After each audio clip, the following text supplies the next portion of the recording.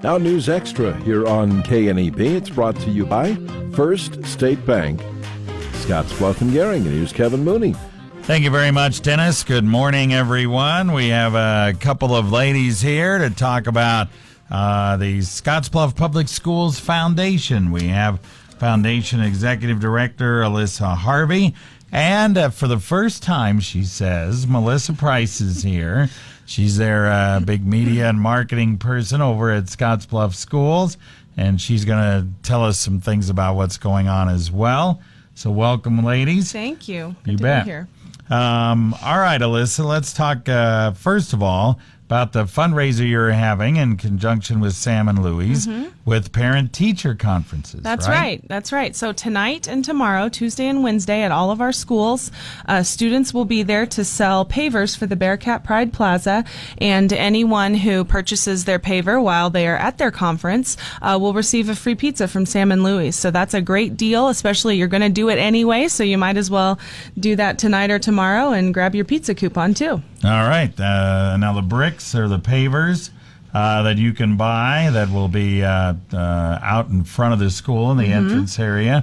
How much are they? So they start at $75, and that is a traditional 4x8 brick size. And then we do have another larger size. So it just kind of depends on what you want to put on it, how much you want to say, what you want to leave there at SHS. And our students can help you figure out, which one suits your needs. All right. You can put, it can be your family. It can be an individual. Right. You can couple. Have class year. Yeah. Some of the classes that are doing pavers are inscribing their class motto, which is kind of neat. So there's lots of options. Yeah, and it can even be a company, right? That's right. Yeah, we have some things going on with lots of local companies that are throwing their support behind this, and they're going to have their logos on the pavers as well. So. Yeah. And you can do this by calling you online, right? Yep. Number of ways. My phone number is 633-2857, and I am happy to talk to you about it. I have lots of phone calls, every day, just quick questions and things regarding the pavers. If you know what you want on your paver and you're ready to make that purchase, you can go online at sbps.net/plaza, and all of our options are there. You can view the clip art selection, so if you want a picture on your paver, you can include that, and that's just a really easy, seamless way to get that done. All right. And, of course, if you want to do it either tonight or tomorrow, maybe your kids are doing great and you're all proud and you go, hey, I'll buy a paver. That's right. Tonight's the night. Tonight's the night to do it, along with getting a pizza. That's a pretty good deal, right? Okay. So we're going to take a break, and then we're going to talk to Melissa Price here about some of the reasons why we fund the foundation and that type of thing right after this. Hey, Nebraska, Dave Ramsey here. When I get asked where you should keep your money, for me it's a no-brainer. Locally owned community banks like First State Bank in Scottsbluff and Gering. They offer all the bells and whistles of the big banks, but with free checking that includes free e-statements, free online banking, and no-charge First mobile banking, free ATM transactions nationwide, and no monthly maintenance fees. First State Bank, Scottsbluff and Gering. Member FDIC.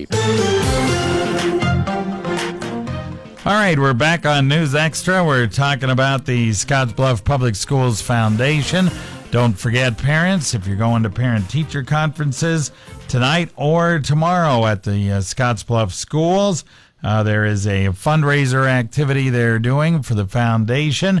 You can get a pizza from Sam and Louie's. All you have to do is purchase a paver for the Scottsbluff Public Schools Foundation, a brick that can have your family name on it, can have just a couple's name on it, whatever you want to do, out in front of the Scottsbluff Public Schools there at the Foundation Plaza. So we have Alyssa Harvey here today, also Melissa Price, who didn't get a chance to talk before the break, but now she's going to. And believe me, she's got a lot to talk about. So why are we funding Scottsbluff Public Schools Foundation? What type of things? Well, for this project specifically, the proceeds do go to the high school and to career academies.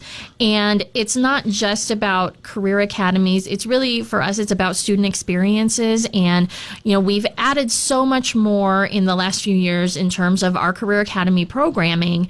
And we've added new career student organizations. We have things like HOSA, which is for students who want to become health professionals. We have Educators Rising for students that want to become teachers. We have the things that we've always had, like Pro Start for our foods classes, and DECA for business and marketing, and FFA for agriculture. And when we've added these things, we've also added a lot more state and national competitions. We've added classes like graphic arts and classes like STEM and engineering classes that need things like software licenses or supplies to make robotic arms. And all of these things, along with, we've added a lot of dual credit courses at the high school, which all need textbooks.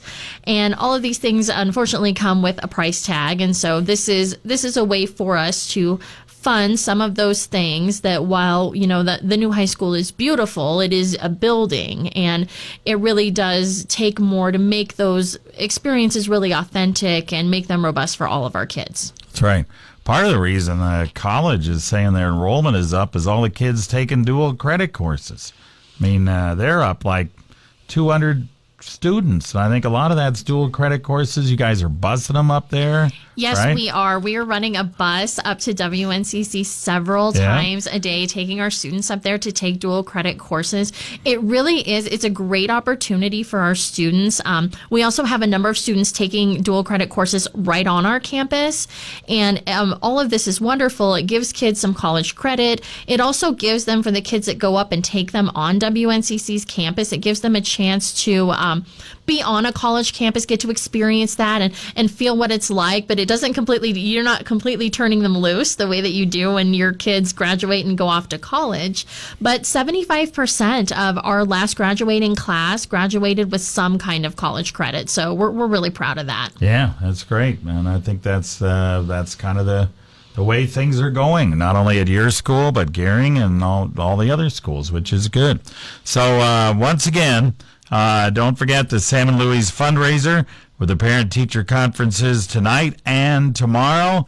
Probably just think about that a little bit over the next 24 hours and just bring your checkbook, write the check, $75, get a pizza. Not that bad a deal. All right. So think about that before you go to parent-teacher conferences here in the next couple days.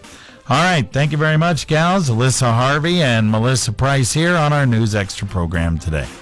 Thank you.